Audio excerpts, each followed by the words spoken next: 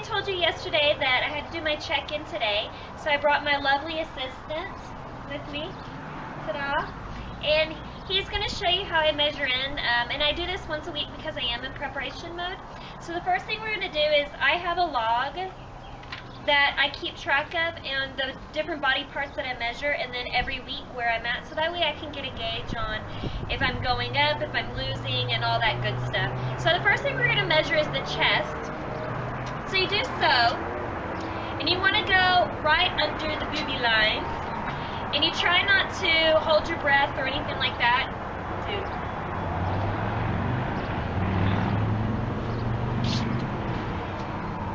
That way you can get a realistic measurement, because if you breathe in as they're measuring, it'll actually pump you up a little bit, and you don't want a larger number than what you actually are. The next one we're going to do is the belly. I always do over the belly button area, just so that way I have an exact location. Otherwise, when you're doing your measurements, sometimes they'll be off a little bit.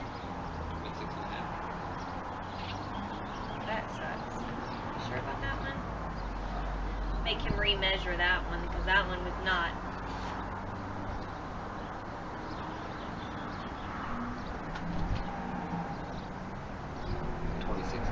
Thank you. Right. Okay.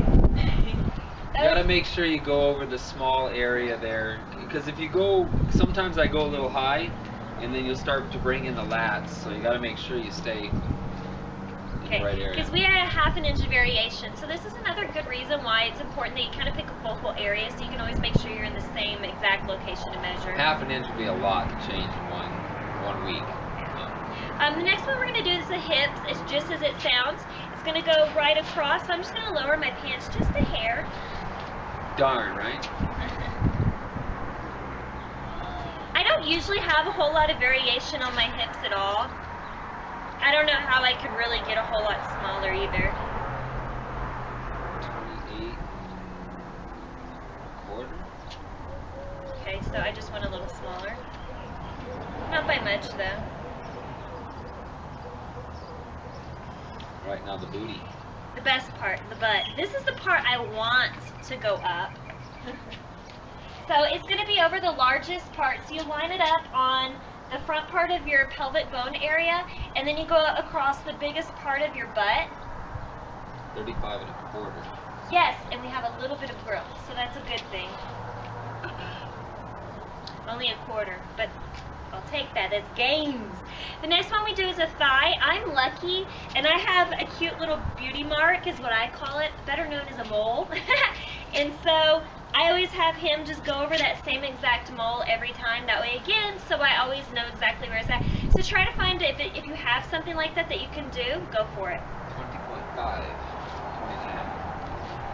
And I haven't had a whole lot of movement on that in a while. The next one is the calf. Again, I always do it on the same exact leg every time. You want to make sure that you're flat-footed on it, you're not flexing, and you just go over the fattest part of the calf muscle. 75. And the last one is the bicep. This is the only one that really varies on me. Although your calf has gone up and stayed up. Yeah, I haven't shrunk, so that's a good thing. This one I cramp at because I try to go really big. Ready? 12.25. Ah! Okay, I didn't shrink. Yes! That's another win. When you're on a low-calorie deficit, sometimes you're going to be losing muscle mass, which is why you want to lift heavy. It's just because of that plain simple fact you're going to start losing some of that muscle. So you want to try to maintain it. So anytime I can maintain my biceps and stuff, I'm excited. So we're done with the actual measuring aspect of it. So now we're going to use calipers. What we do is the 7-fold skin test, and we'll show you the website that we use. And we use the same website every time to calculate it for us. Again, that way you know that your numbers are always going to be calculated the same. Now, calipers aren't the best way to do this by any means, but I'm not going to go to a dunk tank every week and try to figure out what my body fat percentage is. That's just not realistic. So he's doing the tricep. Tricep has not really changed a whole lot in a month now. It's been sitting at 12, which that's a win for me because this is where I normally carry it. We started at like 18, That's what I was actually 20? fixing to go back to, yeah. I was at 20 on my tricep when I first started this back in January. So to be down to 12, I'm excited about that and I'll take it. I'd like to get a little bit leaner because I still think I have a little bit left that I can lose back there. But for right now, I'm not going to complain. We're still sitting there. It hasn't gone up. The next one is the chest. The chest is, oh, I forgot to tell them on the tricep, you want to do it about halfway down on the fatty part in the back. And again, you want to stay relaxed when you do it. Four. That one hasn't changed either. The tricep technically is like right here. Relax, yeah. It's right there. That's the meaty part. Right below the shoulder and right before the actual tricep muscle, that's where the fat is. And that's where you want to check it. The chest, again, is just going to be right over here. Again, I don't have a whole lot there. 4 is pretty low. It's basically just skin. The last one, or the next one I'm going to do is the belly. So the belly, I'm not really crazy about, but you measure about, oh, I almost marked it myself. You measure over an inch over onto the side of your belly. Always go on the right, and then you're going to go whoop, and flip it. Long ways.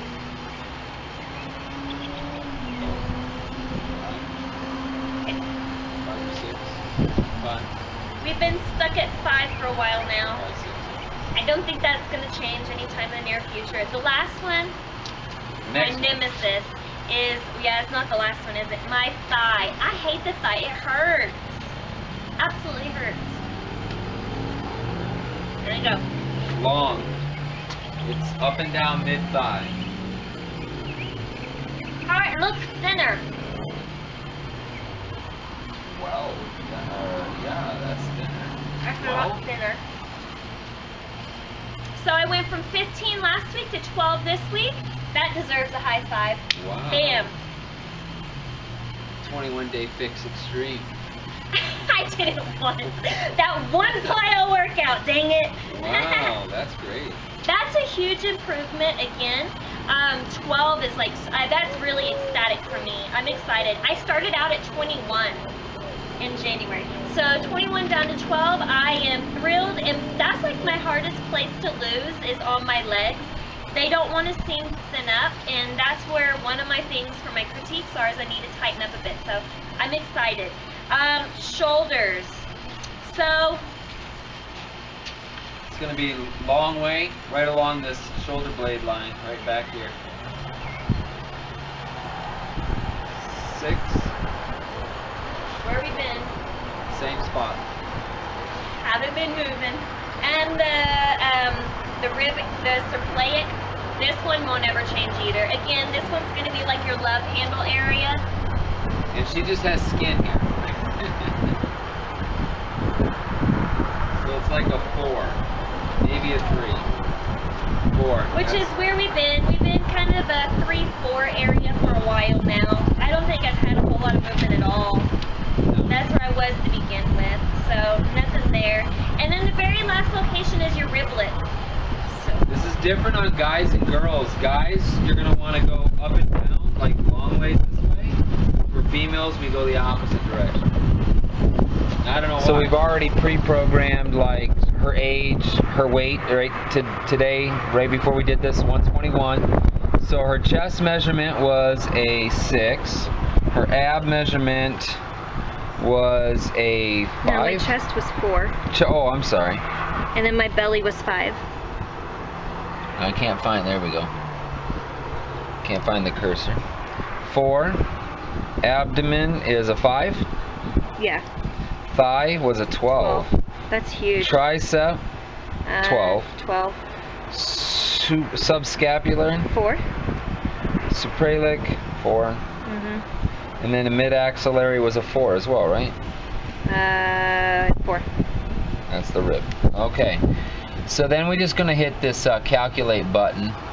And you'll see her body fat percentage is the lowest it's ever been, down to 11.48%. Oh wait, no, the shoulder's 6, not 4. Oh, which one is the shoulder? Subscapular. Sub. That'll change it.